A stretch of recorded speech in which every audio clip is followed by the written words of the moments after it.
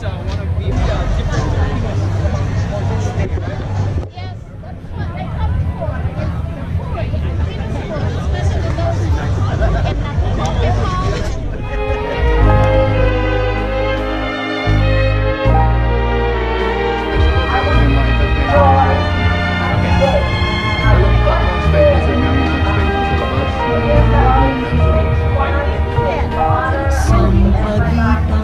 walang kaparis, ang bango mo'y kaakit-akit, saksi ka ng mga pusong nagsu... Detail! Halt! Outside! Mark! Detail! Halt! Please recover, remove your hands, Anthems. Oh, say, can you see by the dawn's early light what so proudly we hailed, and the twilight's last gleaming, whose broad stripes and bright stars upon we watched were so gallantly streamed, and the rocket's red glare napansin ang ating alab ng pusang tula at awit sa paglayang pinamahal. Ang israp ng watawat mo'y tagumpay na naglilingling, ang bituin at arang maghapit sa sinta, buhay ang langit.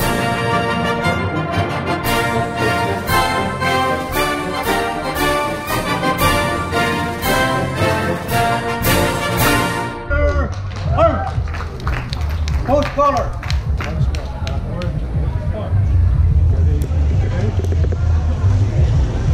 Thank you, fellow members, Remy, and all of you to help us sing the national anthem.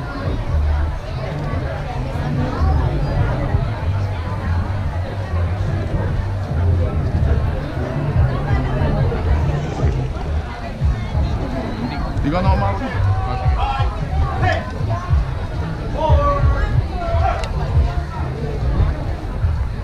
Looking so wonderful this morning on Good Day Sacramento. That was live, just for your information. But I am so honored to be here with you folks this morning. Yes, I am new here to the Sacramento area. I'm so proud to be Filipino. I moved here in January from the beautiful island of Hawaii, of course, where there's a big Filipino community there. So it's nice to be out here and see my fellow Filipinos out here to be a part of it. One of today's wonderful events. I'll be here emceeing. I just got word that the generator is on its way, so just bear with us for just a few more minutes as we do our best here. But of course, it's all about fun, and it's all about honoring our Filipino heritage and continuing to protect. Thanks very much. Want to talk loud enough? Can you hear me? Yes. It's from New York. You gotta talk a little louder. It's from New York. What I want to say, but then I talked to my Filipino friends here, and they put me in touch with a professor named Sorsi Apostol.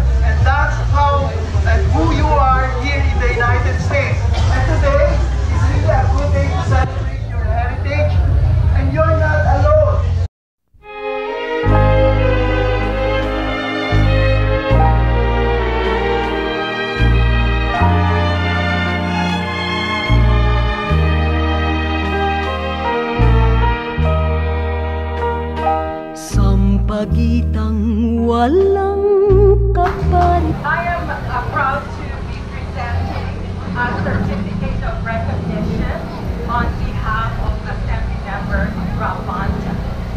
He's performing.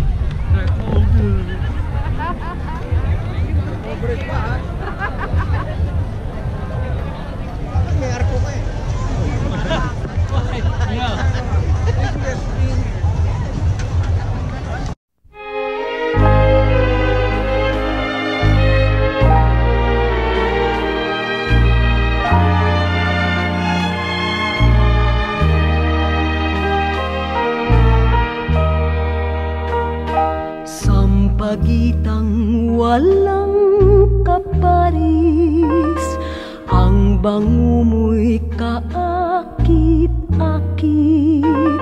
Saksi ka ng mga